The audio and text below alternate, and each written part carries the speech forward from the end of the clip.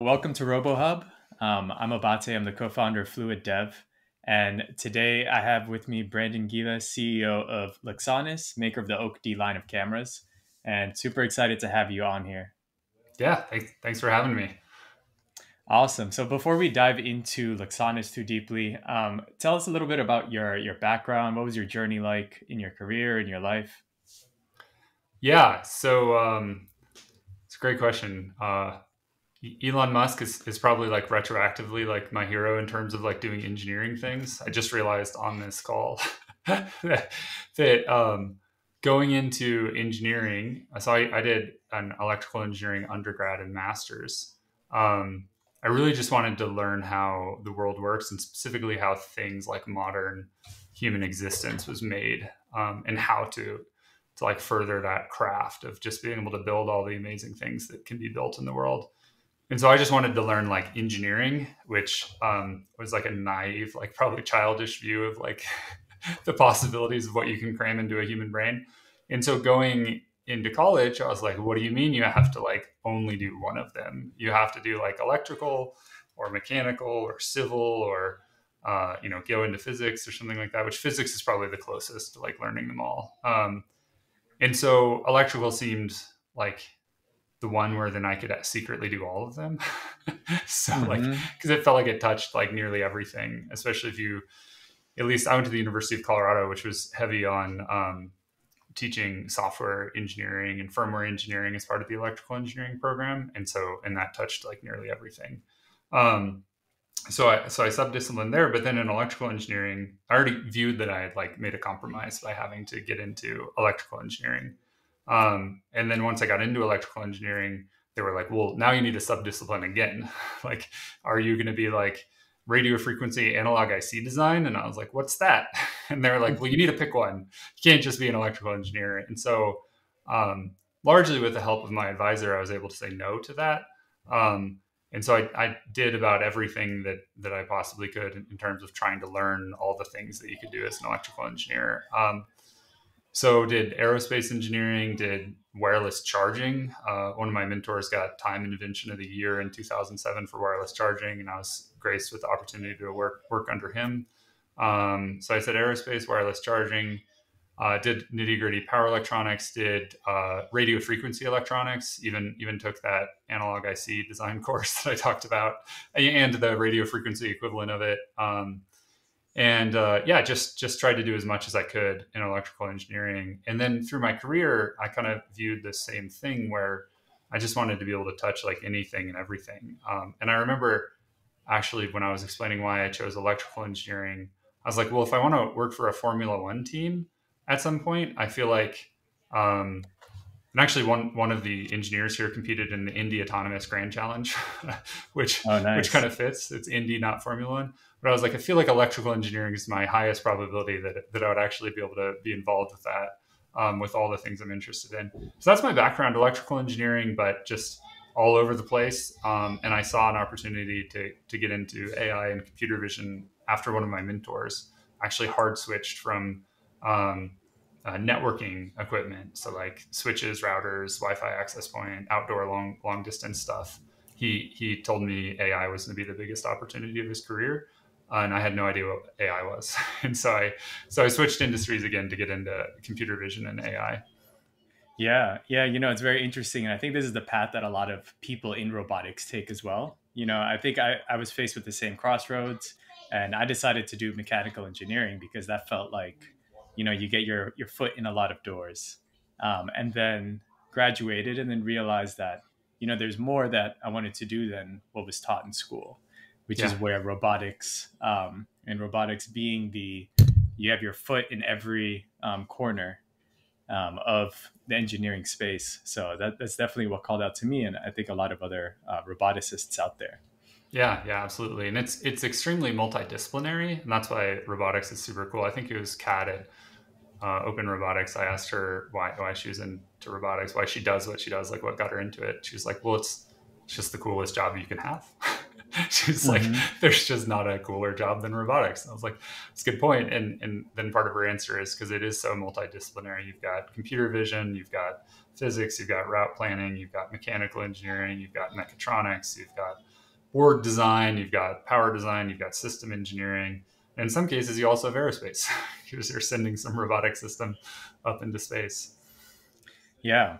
And so, you graduated with your electrical engineering degree, and then you went off and you worked in switches and networking equipment. I know that you did some work at Ubiquiti.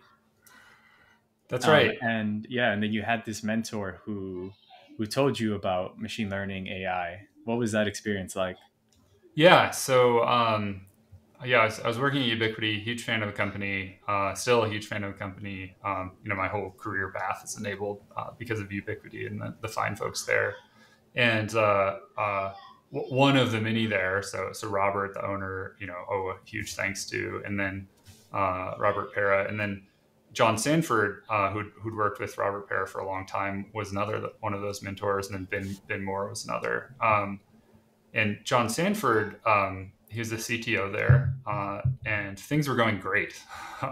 And there's the expression actually that Robert, the owner, taught me, which is "winning cures all." So like in these companies where you have like infighting or one person hates someone else, like if you can just fix the problem of not winning, then like people will all just be happy. Like once you're winning, that just all those problems go away. And when you're not winning, that's when all those problems come up. And we were winning and like winning really big. Like it just like where it's like the winning cures all for sure. Like we had hit the winning cures all threshold and then like pole vaulted way past that. And John Sanford resigned, the CTO resigned. And I was like, what? Like, what does this mean? And so I really, really like interviewed him on it. And ultimately he flew out to Colorado because I asked him so many questions just so we could like sit down together for like a day and discuss it. And, the TLDR was he was leaving because he viewed AI as the biggest opportunity of his whole career. And he didn't have like a little career. He, had founded multiple companies that had gone to $100 million plus valuation in sales. And he had personally done all of that. He had mentored who became the youngest billionaire in the world, right? Directly helping to scale that company to a multi-billion dollar company. And those were just the things I knew about, right? And had this huge impact on all sorts of design things worldwide. And his tools were used by all sorts of engineering companies behind the scenes. And so him saying that the AI was the biggest opportunity of his career really like landed hard on me, and hence why he had like volunteered to fly out to meet with me. And the only thing I knew about AI before that was that it was useless. So as my roommate, actually, Albert Wu in college, was taking a course in AI in 2004.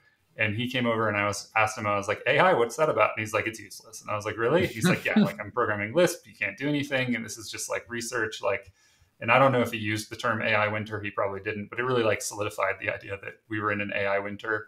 And so that was like my last mental model of AI was useless. And then John Sanford resigned and we had that whole conversation. And then what year was that? That was in, I think, 2016, I believe. And so late 2016. And so then that just like kind of burst that bubble. And he told me about like, deep neural networks and machine learning and all these advances and the computation being possible. And one of the things that John had spearheaded in his career is he actually used clusters of like hundreds of computers in what is it, genetic algorithms. So it's like evolutionary antenna design effectively, where it like self-experiments. So it was already in the direction of AI, and that's what pulled him into this. And so he explained all that to me and I was like, oh, holy cow. And so I started researching and digging into it more and more and more. And just kind of like the whole cell phone boom, like the whole app store boom, kind of like came and passed when I worked on like nitty gritty RF engineering stuff. And in like 5 years had passed and I'm like, that would have been a good idea to get into. I learned about AI in like 2016 and I was like, okay, so 2012 was really the year to get into this. Like I missed by 4+ years again, maybe 5 years to do this. But anyway, it got all my wheels spinning on and my mind churning on all the potential here. And that was really like the seed for all of this and the core reason that I didn't continue working at Ubiquiti because I loved working there. Yeah, you definitely always feel in the moment like, oh, a little bit late to the show. There's already a lot of players that are already in here. And then it's only really in retrospect years later that, it's like it was still a good idea to just jump in head first back in 2016. Yeah, and specifically, so I didn't jump into this, but what had happened is in cloud, starting in 2012, so all these companies like that laid the groundwork and were acquired to form Siri and Cortana and Alexa, and all of those were all cloud based, right? And all those Mm-hmm. services still are fundamentally cloud based, except for like the wake words, effectively. Um, and so cloud, it just felt like, whoa, missed that whole boat. But then Edge was still relatively new. Maybe I was like a couple years late. But then in embedded, which is, oh, that was the other thing in college. Embedded systems was like a core focus of mine. So I was the teacher's assistant. That's how I paid for grad school, as I was the teacher's assistant for the embedded systems design class. Um, Embedded was like near and dear to my heart. A lot of things that I did, whether it was RF or space or what have you, all involved some embedded system. It seemed like it was largely only like one player and only covering like one niche, which actually was OpenMV with Quavina, Mm-hmm. who's well known in the industry. And his niche is embedded AI and CV, and I think is like the go-to platform. Arduino is partnered with OpenMV. And so I saw like, okay, well, cloud, I'm like really late. Everyone's already sold their companies to Apple and Google and Microsoft and so forth. Edge, it seems like there's an opportunity, and that's what I initially pursued. And then with embedded, like actually being able to have an embedded product that does all that, like a little depth camera or a system on module you can put in some tiny standalone thing. It felt like the market was actually wide open. And so started in Edge and then moved more into just purely embedded, where it was really early in the market. And actually the concern was like, is it too early? So it kind of flipped on its head. So I would caution actually folks that, the most important thing is team, but timing's really important too. And I would say though on that, like maybe 4 years being late, I have since seen companies go nearly purely into cloud in that time, starting about the same time that Luxonis did, and just totally dominate the market, like $100 million market cap companies. So I think my initial read probably wasn't wrong, but I was a little terrified to step into something where potentially we'd be competing with folks that have like a 4-year advantage, if that makes sense. Yeah, no, that's definitely very intimidating. And so with Luxonis, you're taking over this to the edge and machine learning, computer vision, and all of these things on device. Can you walk us through what your company's offering, and then how this stands out from what is already there in legacy in the market? Yeah, that's a great question. So the story behind founding the company is I saw that there's all these like use cases if you could use this on the edge or if you can embed it. And so the first thing that I went after and what I actually intended to found as a company was I love looking at things as like basis functions, like in math, like the basis function on which you can build all sorts of things. And in technology, like new basis functions arise, and then you can build new things because you have those basis functions. And so like the thing that I sought to build, which then this flows in, hopefully it isn't too circuitous of an answer, but flows into our product offering is I saw like, I've always liked laser tag even from like a kid, and growing up to then be an electrical engineer, I was like, oh, cool. So like the new basis function that caused laser tag to exist was like laser diodes, right?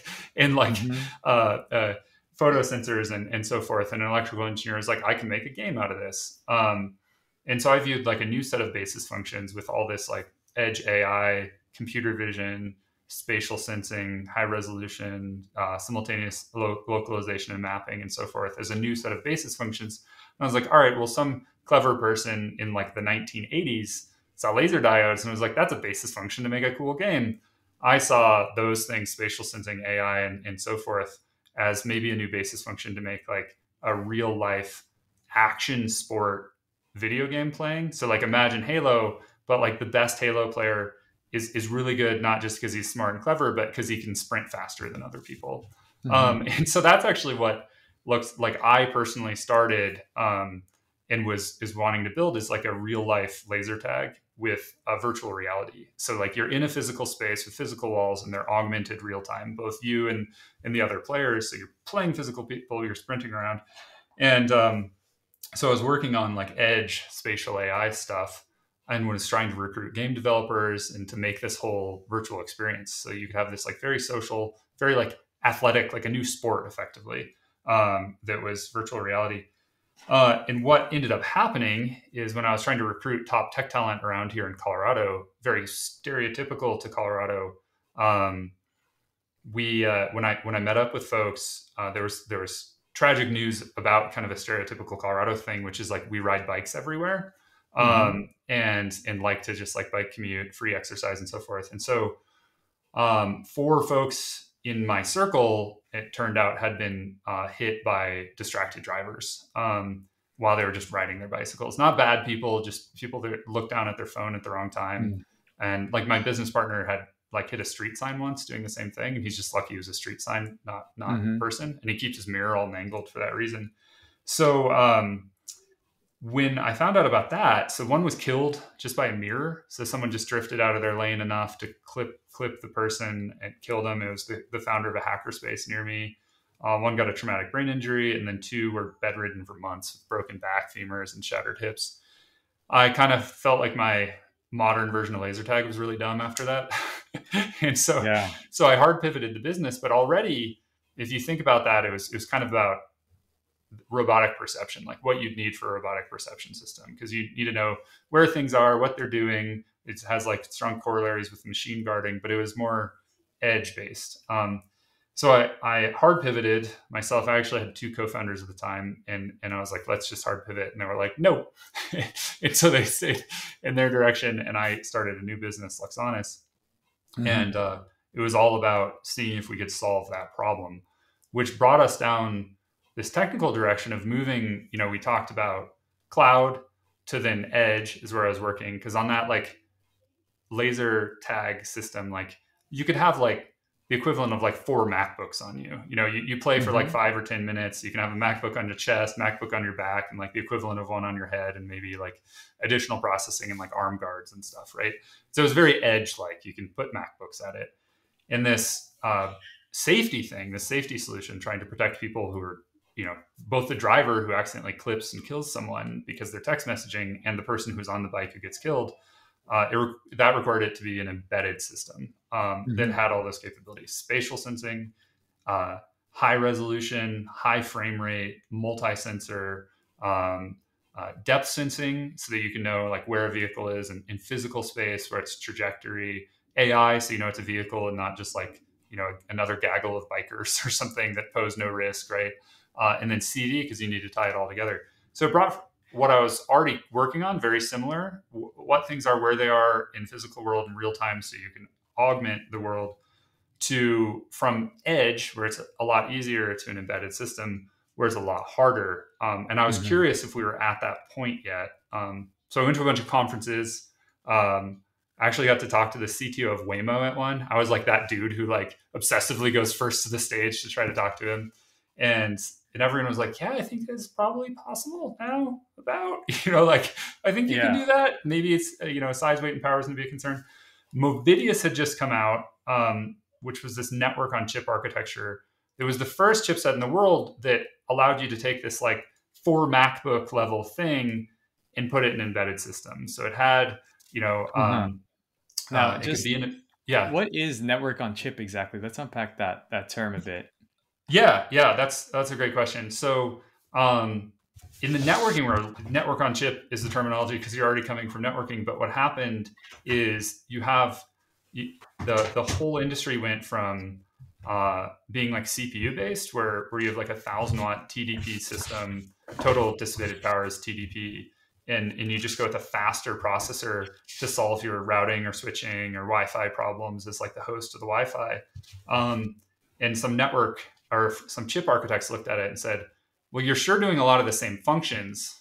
What if we actually just baked those into silicon for all those specific functions? Instead of having a really fast CPU, you have all these disparate hardware blocks that perform the functions that you would be running on a CPU. And you just have a little CPU that just coordinates those. And so Ubiquiti, that was like the core technical insight that allowed Ubiquiti to do so well. Is Ubiquiti was a software company primarily that made it so these network on chip architectures that took, say, a total dissipated power of 1,000 watts for a given performance down to 5 watts.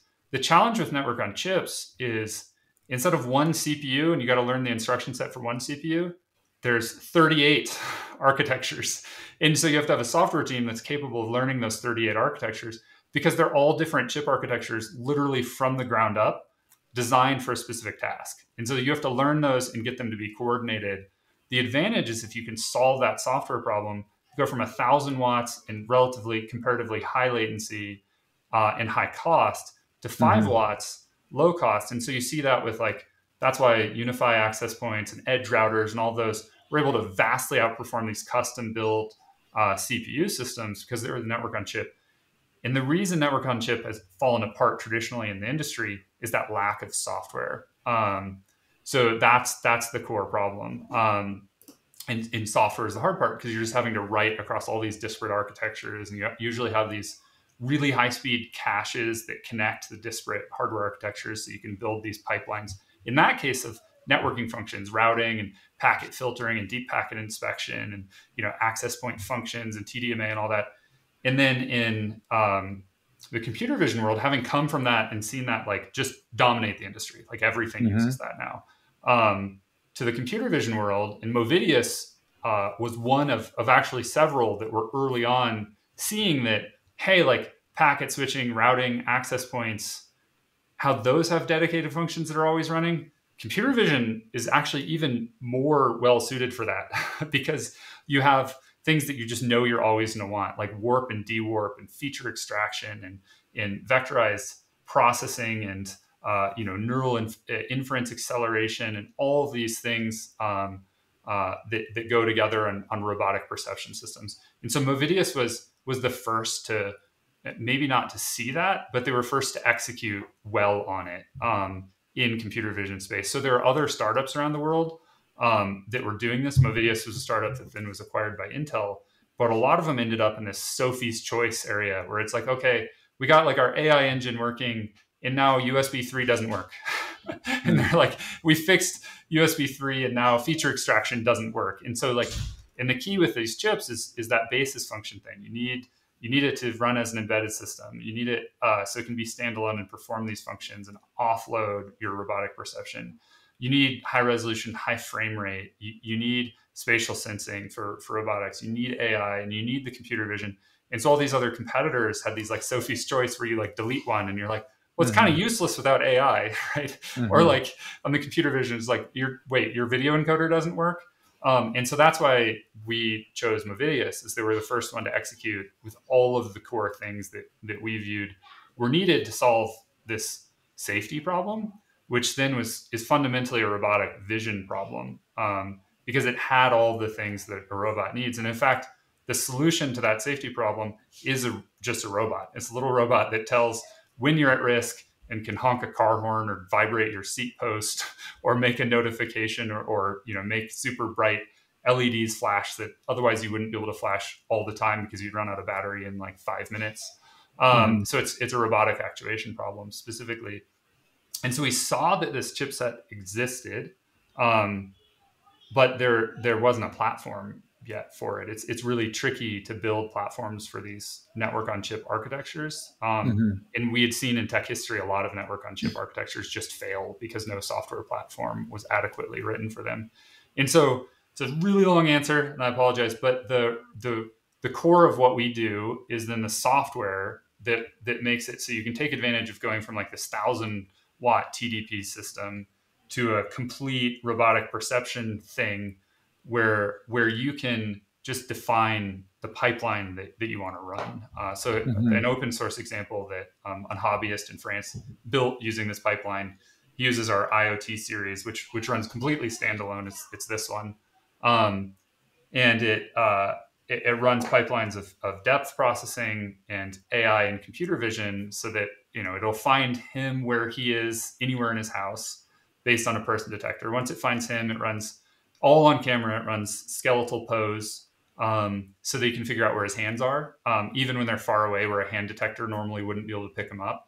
And then he uses, the guide of where the wrist ends to feed that area into a palmar and dorsal detector, which is kind of a short range palmar and dorsal detector. And because he's using that approach, he can see it up to like, I think it's like 8 meters or something, so really far away. And from there, he does full skeletal hand pose. And since we have a 12 megapixel camera on the standard models, he actually gets really high resolution of the hand. So he can do a full 3D hand pose. And from there, he passes it into American Sign Language character recognition. Mm-hmm. So now he has, where are his hands? What American Sign Language character, like, basic, like 1, 2, 3, 4, 5 sort of thing, or like thumbs up or what have you, anywhere in his house. So now he just never has to have a remote for anything, for his lights. So it's that same sort of robotic perception, whether you do machine guarding. And that's the core of what we build. We build the hardware, of course, so folks can just buy a camera and bolt it to something. And we've got USB 3, 10 gigabit per second. We've got power over Ethernet with IP67 sealed. We've got power over Ethernet with like M12X coded and hardware sync output. So we build all the hardware layers. We abstract there, and we have system on modules, so folks can quickly customize. And a lot of this, I think all of it actually has open source reference design. So if you like this and you're like, I need different field of view or different number of cameras, a different form factor, it's built on a system on module, so that you can go build your own custom thing. But most importantly, the firmware, software, AI training and simulation, and then cloud deployment, management, and insight is where we add the most value. So folks don't have to go reinvent that wheel when they're building a robotic system. Because we did. We saw that there was no platform like this if you needed all of those. And so we saw a huge opportunity to allow folks in all these disparate robotics automation or robotics industries to not have to redo all this work. And we love building platforms. So we saw it as a huge opportunity. Yeah, you can see that, when you're deciding to build a robotic platform, and then you have multiple different pieces and sensors and all of these things that you're trying to pull together, and then write all of their own software packages for each. And then what you end up at the end of the day is something that consumes a lot of battery power. And then that right there can be a stopper to a lot of robotics projects that you want to make commercial. Seeing something that goes from 1,000 watts down to, you said 5 watts, that's now even a USB can power much more than 5 watts. Yeah. So that definitely is something that enables robotics. So, you mentioned a lot of different product offerings that your company is selling. What was the reasoning behind going with multiple different hardware platforms? And then what are the main sellers from these product offerings? Yeah, that's a great question. So, we were pretty new to the market, and the whole market's new, right? Mm-hmm. Like 10 years ago, a lot of the robotics problems that you can now that are now just like standard engineering problems were kind of like science fiction 10 years ago, right? Mm-hmm. And so there's everyone's discovering a lot of things, and we're all kind of discovering together, hey, there's all these robotic perception tasks that we keep having to solve in all of our disparate industries. Whether you're working on a tennis court cleaning robot, or you're working on a warehousing robot, or a grocery store robot, or a fish counting robot. And so there's just a lot of learning. And we believe that our customers are the best folks to design our products. So we've architected everything to be able to iterate fast, and to be able to not spend a bunch of time thinking that we're geniuses, that we can make the best product for the market, but instead, how do we make it so we can just build products and kind of see what fits and what doesn't, and how we move forward and what we double down on. And so before we actually had anything done, we just reached out to all the smart people we could and asked them, what they need and what their pain points are. And so the number one voted thing by people who weren't paying for something but just throwing an opinion in was this thing, which is actually a hat for a Raspberry Pi. And this was by far maybe 90% of people said that's what you should build. That's gonna be your killer product. So we made that. But before we made it, we got all sorts of other feedback. This is what I thought was gonna be the killer product, which was to integrate a Raspberry Pi compute module in the back and have all of the things I talked about. So you literally just provide power and it boots up doing all the things, right? Depth sensing, object detection, you just plug a monitor in it or a little touch screen. I thought this thing was going to be the hit. And then Quabana Yeah. at OpenMV, who's an official advisor, he was like, nah, your OAK-D is going to be a hit. And it wasn't named OAK-D, but he described what is exactly this. And he was like, don't listen to everyone else, just build this. and so we got that feedback. Most of the market, 90%, said to build the Pi Hat. I was convinced that the Raspberry Pi compute module one was the thing. And Quabana, who was right, said build the OAK-D. Yeah. And And then the so OAK-D, like, just describe what that is. yeah, so the OAK-D was, why don't you have a triple camera that just has USB power? So it gives you depth perception. It has 12 megapixel color. And so all of these would have like the same core functionality. They have 12 megapixel color. They have depth perception. It's just interfacing and form factor. The Pi Hat one just plugs onto a Pi. And so it gives all this robotic perception directly as a hat to a Pi with these like flexible floppy flat cables, as I like to call them. So you like modularly put the cameras. This one, it's all integrated in just one thing. And with the OAK-D, and originally it was just a board, it's just a USB powered interface to it. So it's just a USB cable going to it. And so we had all these disparate pull where it was hard to tell who was right. Quabana seemed like a super smart guy, inclined to like him. 90% of the market was saying to build this. And then my conviction is this is the thing that mattered. And that actually, in combination with one of our first customers, made us realize that, well, the most important thing would be to just be able to iterate and build things cheaply. So we actually decided to not build any of those as our first product and build a system on module. Because we said, well, this is probably going to be a problem generally for robotics. And already it's a problem for us. What is the right form factor? Everyone's saying different things. So we built the system on module so that we were able to make the Pi Hat in 4 hours. So it was 4 hours of design work based on the system on module. The OAK-D design was only maybe like a day or two to do the design because all the complexities on the system on module. And then this was the most complex because we actually had to design a whole Raspberry Pi into it. So this was about a week. And so what that allowed us to do is we spent the core amount in the system on module, and then we can explore the trade space really efficiently. So we don't have to make a big bet on who's actually right here. Turns out if we were just to bet, we should have just asked Quabana and done what he said. So yeah, just to dive in on that a little bit, when you 90% of your customers are asking for something, and then you have a feeling, and then one of your advisors has a feeling that they're wrong. Yeah. How do you go against that amount of data? How do you go against what everybody else is saying and not just jump in and build a million Raspberry Pi hats?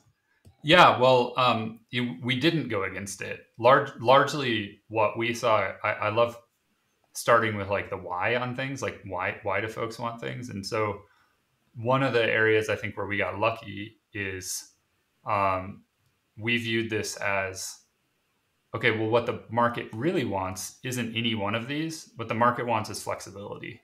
Clearly, there's a lot of disparate demands.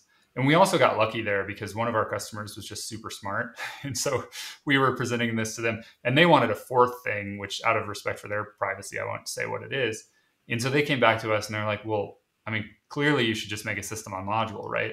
Like if you're getting all these disparate needs, like we need a system on module. It sounds like you could build all those products off as a system on module. And then even if those 4 that we're thinking about right now aren't the hit, you'll be able to explore into other products very quickly and easily, which we did. So then we made the OAK-D, which is the all included with there's an Ethernet interface in here. This is water sealed. It's IP67, and it uses that same system on module. So it allowed us to make that really quickly. And then we also made some IoT versions, which I was talking about that gentleman in France used. So we actually didn't go against the market. We just used the kind of the confusion we were getting from the market as a sign that that's how we should architect things. We should architect it so you can move nimbly at low cost with the help of just like an ecosystem of smart people that just took the data that we had and told us the smart thing to do. Is this something that a lot of other companies are also using to build multiple different like hardware platforms? Yeah. And are there any like trade-offs, negative trade-offs that come from this approach as opposed to one singular, fully integrated product? Yeah, that's a great question. To jump to the second part of it, so we used the system on module approach, and we made OakD that actually has the system on module right in the back here, and we made the Pi hat that the system on module literally like clips on. If I can do it live, clips on right here. Um, so and this uses the system on module, and then we made this Raspberry Pi compute module that has the system on module behind that black heatsink. And what we saw is that no one wanted these. We don't end of life anything, so there's actually like a couple of customers who still buy these, and we'll support them forever. And the system on module makes that easy. Some people want it and they like it, but pretty much everyone wanted OakD. And so we made our Series 2 OakD that actually doesn't use a system on module, and as a result, it's a bit smaller. So there is a trade there on that flexibility. And we could have also, with the system on module, made this smaller. Not just that, but also cheaper, right? Yeah, it's less expensive and more reliable to produce because it's a simple product. The system on module is really beneficial still when folks are integrating into a more complex product. The more complex the product, the more you want it to have a modular design, because if you have some other single board computer, we have a lot of folks who use this as the front end of a perception system to like a Jetson Nano or a Xavier. And so if like they mess up their baseboard, they want to be able to, and like the yield isn't right, they want to be able to pop the Xavier module off and pop our module off just in production and test and use it on a different piece of hardware. But when it's just a more simple device, there isn't a huge advantage to have system on module because our yield is like 100% now. So it's when it's just a central camera. So that is the trade. And so what we do now is we do all our first designs of a new product using the system on module. And then if that looks good and the market likes it, then we'll make a chip down design that we sell at volume. And what that serves is people who just want a smaller, less expensive, more thermally efficient design. They're just buying a standard product, buy this, that's a chip down. And then folks who want to integrate into their more complex system, generally, they'll use the design files of that open source version based on the system on module. So that's how the ecosystem works now. And then to your question on like trades, we then have a whole slew of customers. So like one half of the customers buy standard products like OakD Pro PoE, right? And bolt it to a robot in thousands to tens of thousands tend to be the volume. Then we have a whole different, and those can happen fast because you have robots, you replace maybe existing sensors or you're doing a whole new build of robots and you use these. Then we have a class of custom products that are built. And that's like its own whole side of the business. And those take a lot longer. I call it like Pi years for those to actually be built. And those are just from the ground up built around our system on module. And then this is clutch because it allows them to like de-risk their design. And generally those also have other things in there. And that's where that modularity is really beneficial at production time. Yeah, no, de-risk is an excellent word, because I think one of the greatest things about buying this product is that you're buying a piece of hardware, but on top of that hardware, you're getting access to a large database of different software packages for like the gesture detection, hand detection. And maybe you can dive in a little bit more into what all of those offerings are. Yeah. So, like we talked about in terms of the functionality of the device, the thing that was missing in the market was being able to embed it, like it's small, low power, fast boot, performance, so high resolution, high frame rate, multi-sensor, spatial sensing, onboard AI, and CV. And that's the core of everything that we're focused on because we view that's what robotics needs, right? And when you're building a robotic system, you end up needing all of those all the time. There are other industries that also need those, like automated sports filming, which I think that just comes down to like it's what I call like a trapped robot. It's like, you're not physically actuating something because you're just spanning across multiple image sensors, but you're replacing what you could otherwise architect as just like a full humanoid robot with a camera, right? So that's like the core of it. It's all that robotic perception. but there are layers, and I view it as 5 layers of abstraction. So one is hardware, like finished camera products or system on module. So you just get a leg up. You don't have to build all that, right? Then the next is firmware, and that's where a ton of our work goes, is making it so that you have this high performance system that's still abstracted to then the software layer, where as a robotic engineer, instead of having to deal with that network on chip, which is really painful engineering, or having to deal with the fact that you have this really high thermal output system because it's less efficient than network on chip, we have a node and graph pipeline builder system that allows you to just describe, like I talked about with gesture control, describe the graph of robotic perception that you want to do. So in those things fight against each other, right? The abstraction while still being performant. So that's why we spend a bunch of time there. And then on those examples, we have things for machine guarding. So like telling, where is someone away from a dangerous machine, like to protect the driver of a machine from hurting someone, or protect the someone who might be walking towards a wood chipper, right? Or walking into the stream of some dangerous material in an industrial setting or so forth, to tell where they are, where their hands are. There's a lot of in examples for that. So we literally have one, we didn't want to risk anyone's hands following an example. So we set a Coca-Cola or a wine bottle as dangerous. And whenever your hand gets in physical proximity of the, in full physical space, proximity to that, it, triggers a warning.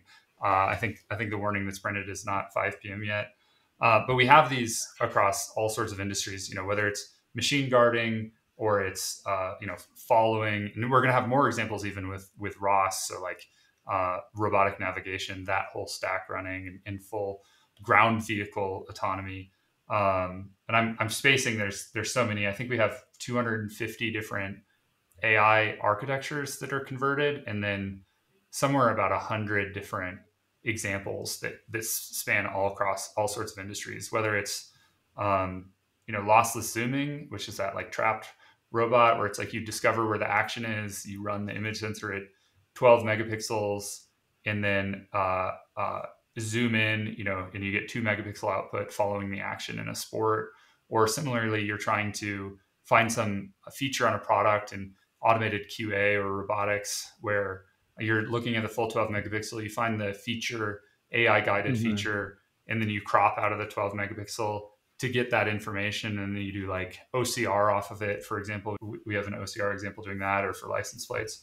So there's this whole suite of examples that then you can base your thing off of. You're that's pretty close to the feature that I'm looking for. And then above that, we have open source retraining and training notebooks that you can use to then train for your specific application. And then as you get more serious with training, we plug in very cleanly with RoboFlow, who we recommend for doing data set management. So when you move from prototype of just maybe using our open source scripts to train, and you're starting to put your model into production, you say, okay, I need to figure out what is in my data set and how to balance it out, what other data to collect to really get my model to peak performance. So that's at kind of the AI level. And then we help with simulation. We have plugins for Unity. So you can simulate things, which can be extremely useful when you're architecting a robotic perception thing. Because you just be well, what if I put a camera here or here? And how does this neural network work on this data? And I just generated 1 million images to train my AI model, so that while I'm still architecting my neural model or experimenting with my pipeline, I don't have to go pay $4 million to label 1 million images. You can just do it overnight in Unity and then get metrics for the whole performance. So that's that's where the Unity plugin plugs in. And then the next layer above that, which isn't out yet, so that's the 5th layer, is cloud insights and management of all of these. So there's a ton of interest in strawberry picking, for example, as a robotic problem. And strawberry picking, I like to pick on it, pun intended, because it's very visual on what it's doing and then what things can go wrong. So first you want to just identify an object detector, right? Where is each strawberry? And then from there, you want to run an image classifier or generally multiple image classifiers that will give you information of how ripe is it? Does it have mildew? Does it have some other defect? Is it the result of over or under watering, or over or under nutrients, or lack of things in the soil? And then based on that, you want to make a decision. Do I want to pick it? Is one of the first ones. And generally the answer is yes, I want to pick it. But some, maybe it's just not ripe enough. And then once you've decided you want to pick it, then you want to pull out, say, a semantic map of the strawberry. So that's another thing that would run on camera, so that you can like soft grip it. And then from there, you need to align that with depth, so you can know where it is exactly in physical space, and where are the edges in physical space. So the interesting thing about that robotic pipeline, this perception pipeline, is you go from 7.5 gigabits per second of data that's coming in to like an OAK-D or a Pro PoE just from the sensor. And that perception pipeline that's running entirely on the camera takes that and produces 2 kilobytes of data, which is where are all the strawberries? What do I do with the strawberries? And if they're ripe enough, how do I zero cost sort them by ripeness? Because you can pick the strawberry, and then a huge business value in strawberry picking is if it's very ripe, put it in a container of all very ripe, and that goes from like a farm to table, goes to a farm to table restaurant. So it's like they're going to be perfectly ripe right when they're eaten that night at dinner. If they're not quite that ripe, then put them in a different container, and you're sorting as you're picking. So it's actually like practically zero cost. And that gets shipped to Boston to go to a store shelf, and it ripens on the way. So 7.5 gigabits per second to 2 kilobytes per second of what the robotic arm should do, all on camera. That's amazing. That's massive. Yeah. It's really, really, really useful. But when you look at it from a scale perspective, and we're all about making this easy for robotic engineers, robotic perception engineers, which we view perception as the hard part of robotics, like the really hard part, like Johnny Five and Short Circuit was pretty cool mechatronics and robotics motion.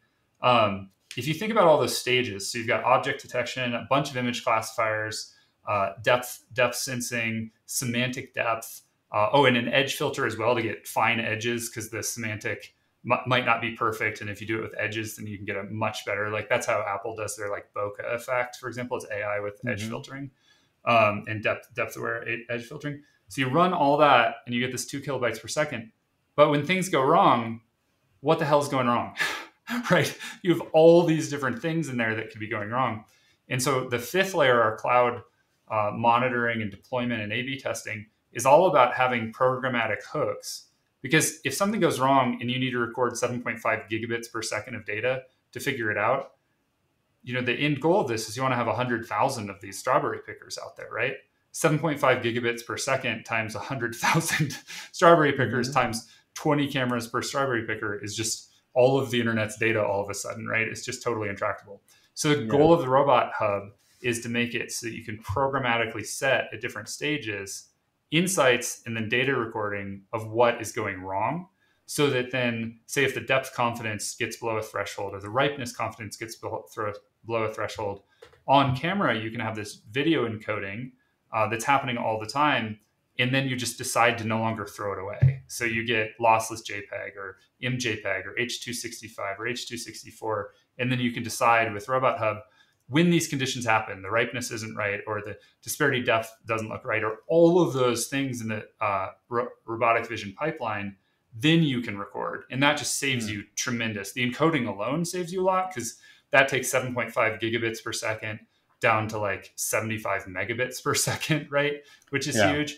But then the capability to only record when something's going wrong, and based on these thresholds, and choose to save to disk or put it up to the cloud directly to RoboFlow, or pun intended, myriad other options, is just so incredibly useful. So as we're seeing these customers go from prototype of like 1 to 10 to 100, we see that, and then to hundreds of thousands, we see the biggest problem being these are really complex vision pipelines, which means when things go wrong, they're confusing because there's so many stages. And so having that insight in what's happening on the engineering insight is extremely valuable. But then also just the business value insight. So I talked about pulling off like under or over watering or mildew or any of those.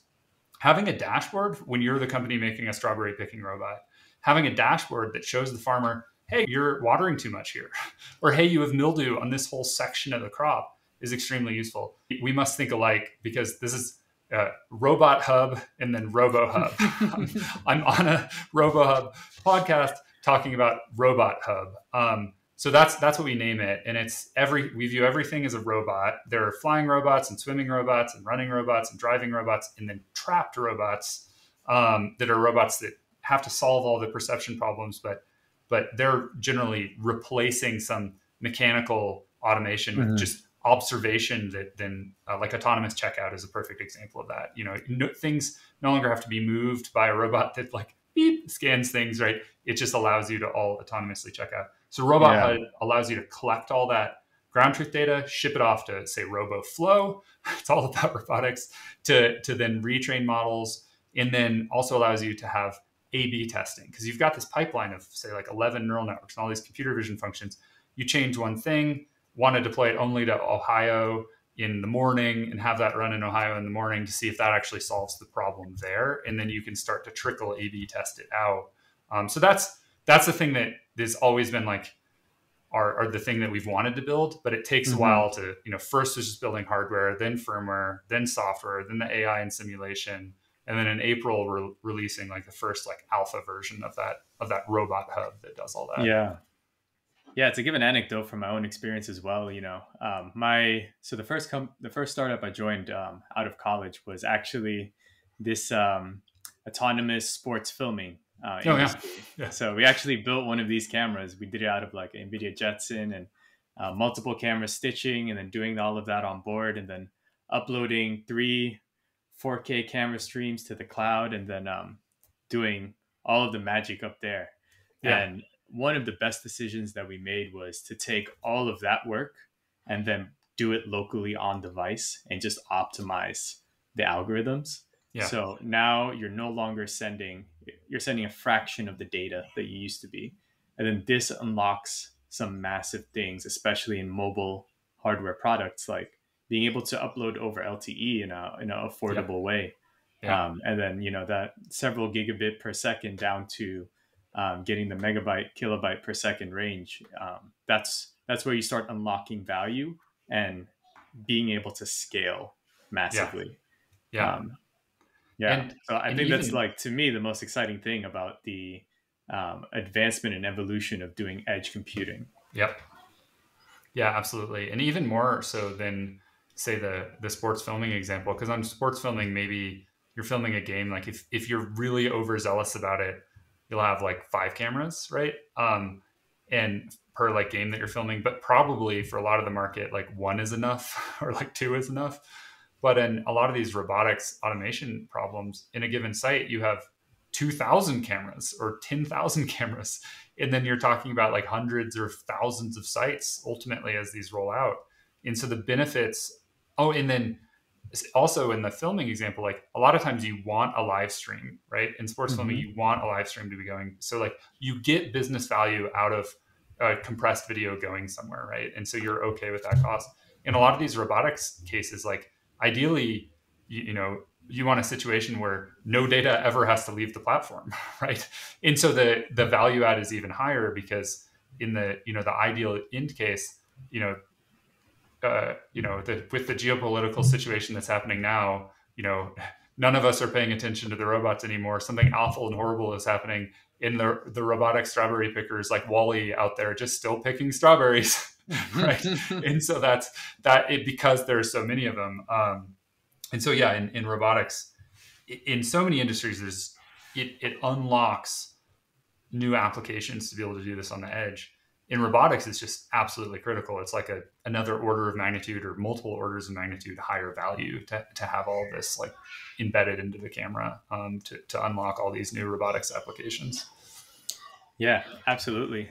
And so one thing that I've always been curious about with Luxonis, so the software, the firmware that you guys write is of massive value and a big selling point of the product, because you can just buy it, plug it in, do like all the things that you want to do, and maybe you want to make it a little bit better or whatever it is for your specific product, but you can instantly test. Now, as your customer base grows, and then say you've got like 4 strawberry picking companies using your platform, is there a type of network effect that happens where, maybe there's some like contributions to open source software that's being written that's going to be more publicly available for everyone who buys the product. So after Yeah. 5 years, the platform is better because of the larger customer base. Yeah, absolutely. And we're already seeing that a ton across industries. And so it's really, really advantageous, and especially in new markets like this, like maybe 10 years from now, when like the way I look at it is like there's just all these disparate vacuums, right? Of Mm-hmm. like, here's this vacuum of this whole huge industry, and there's like these tiny little startups bouncing around in the vacuum, right? And so in these each disparate markets, improvements and robustness and testing and deployment ends up helping across all sorts of other verticals. So folks that are in filming, for example, have done IQ tuning, and it's on our docs. IQ is image quality tuning. And so there's an alternate image quality tuning on our website that folks can use as a result, and just even the robustness. So that's the goal. And that's a lot of the reason we have the business model that we do, which is I stole this from Ubiquiti. So folks who are very familiar with Ubiquiti and or investor calls, I started out, they're a publicly traded company. So I started out as an investor at Ubiquiti and then loved it so much and wanted to work there and did. But on the investor calls, the owner would say, we're a software company that monetizes on hardware. That worked really well in the networking space because you were selling to engineers, you were selling to technical folks that wanted to buy something, and for $70, and like our Oak Light on Kickstarter was $74, and then just get the whole software experience without having to like, do I have to pay like 80 grand a year to like figure out whether this thing's useful? And so we have that exact same model, which is you buy the hardware. It's like that model taken and applied to this field. In Wi-Fi and networking, you never really needed to build a custom product. You could cover all the needs of Wi-Fi and networking by just building standard products, and that's all you sell. So that's what Ubiquiti and Unify did. In robotics, you can cover a lot of the market with standard products. But when you get to these really scaled applications, maybe 3 cameras doesn't make sense anymore. You need 9, or maybe you need 2 cameras and they need 2.3 megapixel because of the specifics and so forth. So you end up in a situation where you need to customize. So that's why our business bifurcates between standard products and system on module, so you can customize. But core to it is, since we monetize on selling hardware, like when we build an open source, like this whole complex design is open sourced, MIT licensed. And MIT license, for those who don't know, listening is kind of like, is like Joseph Redman, like the do what the F you want license. It literally means like you can take the code, put it in closed source or open source or whatever you want. Doesn't matter, just run with the code. And so we literally then just bake our hardware in as it's just one of the components on the design, right? If it's a system on module or as just the camera. And so with that modality, it allows folks to buy this and not just have all the software for free, but have all the software be open source MIT licensed, which is just like, as an engineer working for any company, that's so nice. Whether you're working for a huge company, because what it means is an engineer can buy this on a Friday, take the whole code base, like the whole Depth AI code base, integrate it into an existing huge monolith of a code base that's all proprietary, show up to work on Monday and have someone in a meeting be like, wow, well, I'd like that, but Ivan, you'll never be able to integrate it in a code base, and be able to say, it's all integrated, right? Like it's already working with our whole software system. And the reason they can do that is it's MIT open source. And so for folks who literally can just take, there's still value that comes back, because they'll integrate it and they'll put a GitHub issue of like, well, it crashes in this corner case that no one ever thought about. And then someone in another industry benefits from it. But in a lot of cases, and we've seen this, folks who see that MIT open source and they're like, like, this is so nice, will literally just contribute back to the code base as well with fixes. Like, I think Dia Bold, I think he's our like #1 open source contributor. He probably does like 5 a day, like of like pretty major things that he's found. It's just the nature the nature of him, I think he's a very detail-oriented programmer. So yes, that's the goal. And then what this allows, the whole mission of the platform is to allow it so robotic engineers don't have to reinvent the wheel. But as this platform becomes the de facto, then it just becomes so much more of a no-brainer because it's been so ruggedized across so many different use cases. Yeah. Do you have any projects that you're excited about up and coming? Yeah, so we have a ton of them. Our whole Series 2 Oak is like soft launching now. We were wondering about doing a Kickstarter, another Kickstarter. So we've done 2 Kickstarters so far. We did, the first one was like all the Oak models. So we did Oak D and Oak 1 and Oak D IoT 75 and Oak DPoE and Oak 1 PoE. Talk about exploring the market, right? And so I made the horrible call of doing a Kickstarter that was 5 products. But it did well. We raised $1.5 million. And then one of the things we learned from that is that there are a lot of folks that don't need such high-end depth resolution. We learned that a lot of folks, they just want to know, like, where is the hand generally? They don't need to like precisely map a room. So we made Oak D Lite, which was our lowest end version. We sold for $74 on Kickstarter. And in parallel to working on that, we were working on so that's like a Series 1 product. We were working on our Series 2, which is like a better version of Oak D PoE and a better version of Oak D and so forth. And so this adds what is entirely missing in the Oak D ecosystem. I'm not sure if you'll be able to see it on here, but it's there's a laser dot projector. So it's got a laser dot projector and then also IR LED. So what this gives is night vision, night computer vision. So you can do no light or super high contrast light where it's really bright in one area and would otherwise be dark in the other, enabled by this. And the laser dot projector gives you night depth. So RealSense, for example, gives you night depth, which is useful, but a lot of customers have a hard time if they're navigating only having night depth, not night computer vision, because with depth information, great, like you can not run into things, but if you don't have feature tracking and feature extraction and tracking and so forth, you can't do localization and mapping, which means like you have no idea where the hell you are. And so in high contrast environments, robots, or like in the, what is it called? Like the kidnapped robot problem, the robot just has to wait for like human help when it runs into that environment. So that solves this problem. Active stereo depth for night depth and no ambient light depth, and then blanket IR illumination. And those are interleavable. So you can do them on even and odd frames. So you get depth information and feature tracking. So these are coming out. It's actually 8 different permutations. So there's USB, and this is M12 X coded power over Ethernet. And these come either active or passive. That's one permutation that you can order. And also standard field of view, which is like 70 degree horizontal, 85 degree diagonal, or wide field of view, which is 127 degrees horizontal, 150 degrees diagonal. And so between those permutations, active or passive, standard field of view or wide field of view, or USB or Ethernet, it's actually eight products. And we found that folks really just want all of those.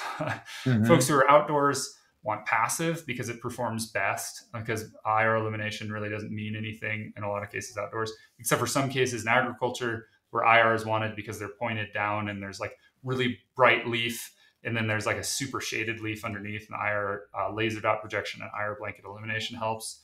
And then indoors, IR illumination is wanted. In some cases, folks want really wide field of view, so you can do SLAM mapping. Other cases, folks want the narrow field of view because they're looking at a product on a production line for like QA inspection and so forth. So those are the ones that are soft launching right now, and it's actually internally modular too. So you can replace the cameras. They have this modular thing, and so that's another thing is we support with our Series 2 factory configurability options. So like if you wanted all of them to be global shutter, or you wanted all of them to be 12 megapixel or 13 megapixel, you can do that as like a factory order. And we've already had, even though these are soft launching now, we have them in our beta store. We've actually already had several customers do orders of like 50 We got an order for 70 of this one with a custom order, all global shutter today, actually. Yeah. So that's an exciting one. And then we're also in addition to that launch, so those are all like available. Actually, you can just order those on our website in our beta store. So we do this like soaking stage. Then the Robot Hub launches in April, which I think will be huge. That's what takes this from like, having to download GitHub, like repository and like, tippy tappy on the keyboard to get things running and just be like, ooh, like follow me example. Yes, please. Or like control all my lights example. Yes, please. Where folks can just demonstrate capabilities to themselves, to their boss, to their investors, like really quickly to show that, this isn't just science fiction. And then they have the full source code of that and the capability to deploy it across thousands or hundreds of thousands of devices so that then they can just modify it as needed and get all the insights out of it, all with a working example. So that's probably the most exciting one. And then, so I talked about our series 2.